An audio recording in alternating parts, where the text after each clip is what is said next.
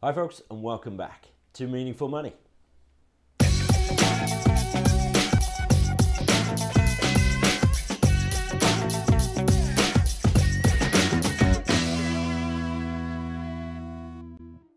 Back here in my very glamorous office for a special episode. We have done this before. I'm going to be interviewing Justin Urquhart Stewart. Now, he is one of the founding directors, he's marketing director of 7 Investment Management, who you'll recognise from their logo, which is always down here in the bottom right. And it's there because 7IM have been sponsoring me for nearly a year and a half now. And I'm extremely grateful to them for doing so, just as I say on every one of these videos. But Justin is arguably the most recognised financial commentator in the country. He's the sort of go-to man for any TV station or radio station looking for easy to understand interpretation of what's going on in the economy and the world markets. So it's just great to have an exclusive interview with Justin. So Justin, thank you very much for joining me here. It's a pleasure, Pete. Okay, so Justin, we've done this before, although not for a while, and the world continues to be a very volatile place. Lots of bad news, it seems. So I just, appreciate the chance to get your opinion on what's going on. So I'm going to start, if I may, by asking you, what's the latest, particularly in Europe and the Eurozone? Well, it is one of those stories where you almost have to take a step back, because if you just look at the hyperbole and the headlines the entire time, we'll all get frightened to death. What's happening in the Eurozone is very, very slowly they are getting their act together. It's taking a long time. We still don't know finally what it's going to look like. What you have to do, though, is try and join the dots together. What you can see here is they've got 17 nations slowly trying to reach an agreement. But, of course, you're going to have to deal with not the individual elements of the symptoms, which is the Greek crisis, the Spanish crisis, the Irish crisis, but the underlying cause, getting the disciplines right into running a single currency. Now, given this is much more political rather than just financial, it is probably going to happen, but it's going to be a rather painful process.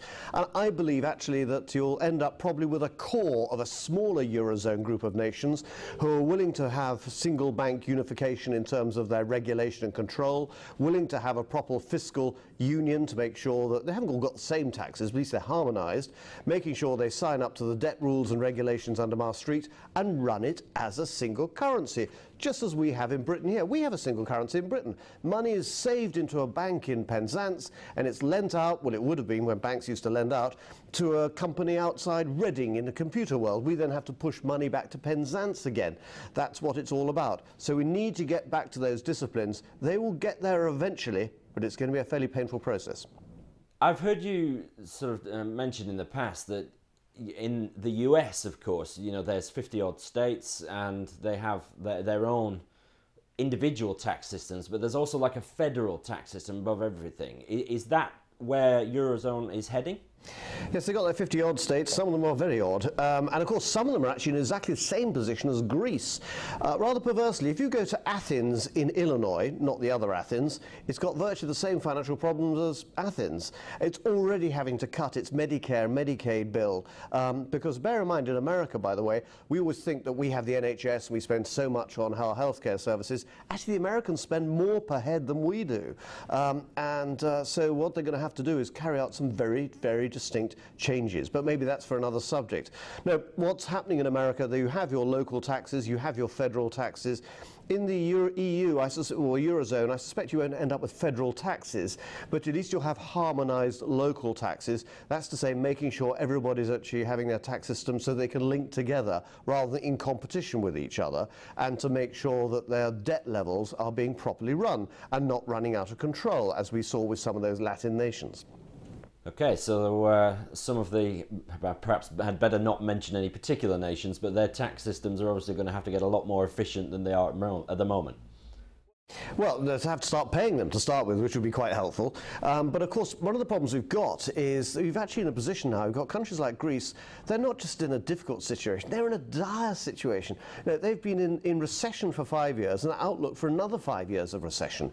I mean, if I were a Greek, I'd be trying to find a brick to throw at somebody as well, because you just want to have some growth. So something's got to change.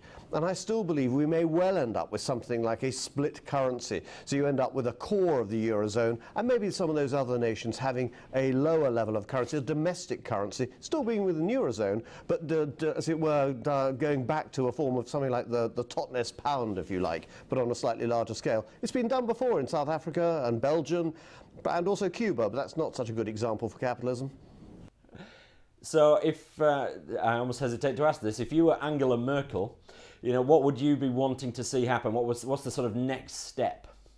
Well, Angela Merkel has been taking steps over the past few months, and everything's been on delayed, unfortunately, for 2 months because we had the two most important elections. Both, of course, were French. The Greek one was almost irrelevant. One, of course, was Hollande getting elected, and the other one was his parliament getting elected, supporting Hollande, which almost gives him the same powers as Napoleon, which is actually quite useful because it means, therefore, he and Merkel can now start making some progress. Now, it's not black and white. It's not Merkel, I'm for austerity, I'm Hollande, I'm for growth.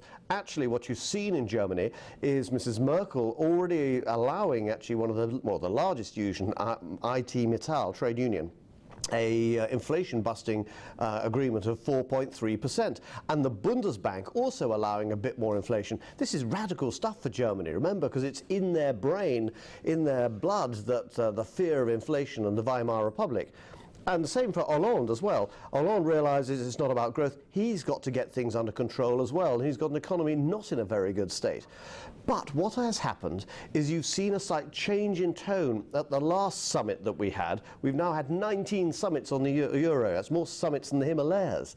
What you've actually got here, therefore, is a change in tone and attitude towards a little bit more towards growth.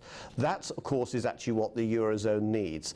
But at the same time, you've got to have the discipline to control the austerity. But it takes time. So we have to wait to the next stage, and the next stage is going to be, will they agree further controls and disciplines between the groups? And I still suspect actually Greece may well end up not being chucked out, but probably ending up as a secondary currency.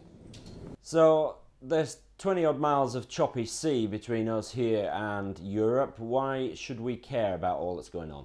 I always loved that old headline, wasn't it? Fog in the Channel, continent cut off. Our attitude towards the rest of the continent.